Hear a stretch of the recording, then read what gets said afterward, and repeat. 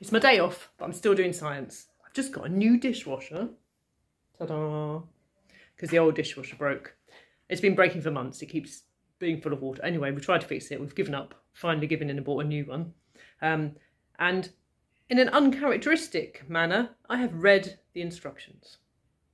And I was looking at this water hardness level setting table. Honestly, you can fall asleep before you get to the end of the sentence. And it's quite amusing. Because there's English hardness, German hardness, and French hardness, which amuse me. For multiple reasons that I won't go into, but one of them being that I'm married to a Frenchman. Anyway, what it comes with is a test strip. So even on my day off, science. So let's find out how hard my water is. Come on, are you hard? Are you hard? Let's find out. Okay. Moomin mug. The best Moomin mug. These are quite rare because no one liked brown ones. Fools.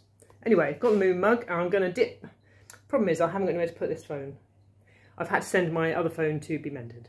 So this is a backup phone. And, well, I'll put it up there. Okay, I've balanced on some of these. I'm standing on tiptoe now. So here's a little test strip, which I've obviously already got wet, as you can see. Puts it in there. Doesn't say anything about how long you should do this for or anything. Well, I've been doing it wrong. It said you should run it under the tap, blah, blah, blah. Shake it, doing that. Wait for 1 minute. I mean, I think I know what the answer's going to be. Because I live in Kent, which is all chalk cliffs. So according to this, I mean, pretty much, I'd say all of them have gone. I mean, the bottom one isn't quite purple yet, but it is going that way. It is gone. In fact, it's gone. So yes, we are in the hardest possible area. Really hard in Kent. Ugh. Yeah, so now we have to do something. Who knows what? Oh, there's some kind of special business. So now I can set my dishwasher to the appropriate hardness level, which probably just means it's going to eat salt, like it's going out of fashion. And maybe, just maybe, I'll register for the guarantee. Will I? No. First of all, you have to phone. Second of all, does anyone actually do the register for the guarantee?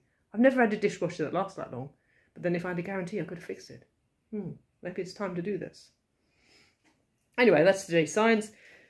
Is water in Kent hard? Hell yeah. Hard as nails. Or chalk.